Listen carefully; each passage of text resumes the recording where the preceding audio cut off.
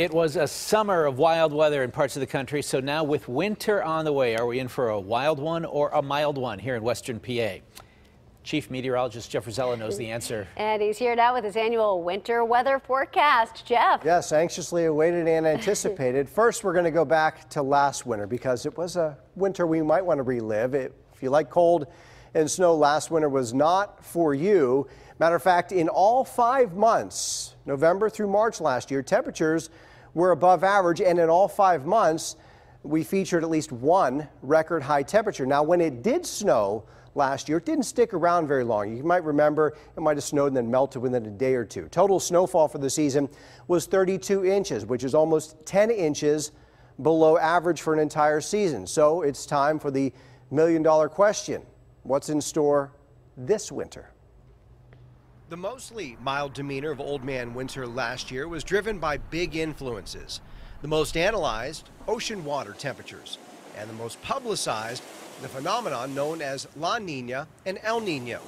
I recently traveled to AccuWeather in State College, where they're constantly monitoring weather patterns. You know, La Nina and El Nino over the past several years have gotten a lot trickier. It seems like it doesn't always work the way it's supposed to work, especially, for example, last year. Which was a La Nina season. And guess what? It's back. NOAA has predicted another weak La Nina this winter, but for us, the end game should be a bit different. This year, we think weak La Nina may actually be a little more behaved, what it's supposed to do. That influence alone would make for a colder and snowier winter than last year. Unfortunately, it's not quite that simple. We spend months ahead looking at things, looking how things change, and then comparing that to other years. So how do hours and hours of research into dozens of different global weather signals translate to our local pattern this year? I expect more of those kind of clipper-style systems to come down. And usually those kind of systems bring more frequent, not major snow events, but more frequent snow events to places in the Ohio Valley, Great Lakes, and western Pennsylvania. So given that projected setup and comparing it to similar patterns from years past, here's what I expect for our winter. Up first, my monthly mean temperature outlook. The season should start in November with near average temperatures, around 43 degrees, with a couple quick shots of colder air. December should be warmer than average at around 33 degrees, with fast-moving fronts providing brief but more noticeable cold shots. The invasion of cold air will increase in January, which will likely be the coldest month of the season, with the biggest below-average temperature departure near 26 degrees. February looks to bring occasional thaws combined with some late winter chill to make temperatures likely ending the month near average, around 31 degrees. And finally, March will come roaring in with an early month chill, then a flip of the script to more spring-like temperatures by the end of the month, but still a little below average at around 39 degrees. In the end, no surprise, January will be the coldest month, and it will likely be a slow climb out of winter in March with a lingering chill the first half of the month. Overall, the season will end with temperatures very close to average, but colder than last year. Now, on to the flying flakes.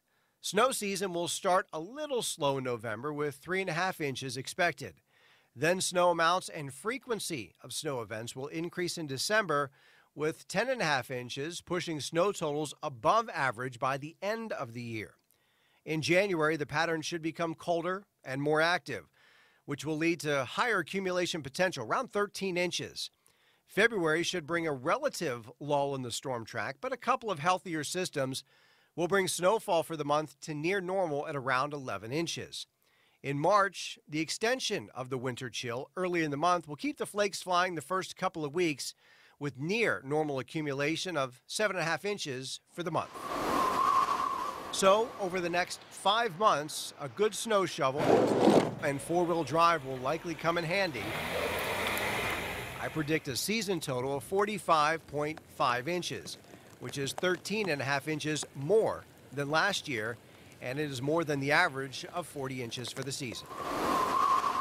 So to recap, 1 of 5 months, January will have significantly below average temperatures, with the other 4 near or above normal. So the overall season will end with temperatures close to average but colder than last year. And after a light season last year, this season, snow starts to swing back above average, with the pattern favoring more frequent clipper-type systems. So a question at the end of the day, how will this impact you? Now, last winter was pretty mild, so home heating costs are going to be higher than they were last year. You can plan on that. Having a solid snow shovel is recommended any winter, but especially since we're going to have about 13 inches more snow this winter versus last winter. School delays look likely, especially in January. That's the month I've kind of circled to get the most snow and have our coldest weather. And after a slow start to ski season, I think it could get a little slow out of the gates. I think by the time we get to the holidays and beyond, things will start to pick up. So you'll get more bang for your ski pass this year in the months of January and February versus last year. So there is good news about that. So kind of breaking it all down for you. I think we've kind of put everything together. Well, do you guys have any questions about what? Well, I have a comment. Okay. You've made my son very happy with the idea of more school delays. Yes. January especially. That's not January. to say they couldn't happen. And a better ski season. It sounds like kind of an old school winter forecast, right? Yeah, compared to last year especially, I think at the end of the winter, it's probably compared to averages going to be very close to normal. I think temperatures, again, are going to be slightly above average, but not as much as they were last year. And snow will be just a bit above average, not an extreme winter in terms of snowfall, but you compare it to the last couple winters and it may seem more extreme. Last year we had 32 inches. Add another foot of snow this winter, and it's going to seem like it's a lot worse, and it will be versus last winter. Yep, it's all relative. All right.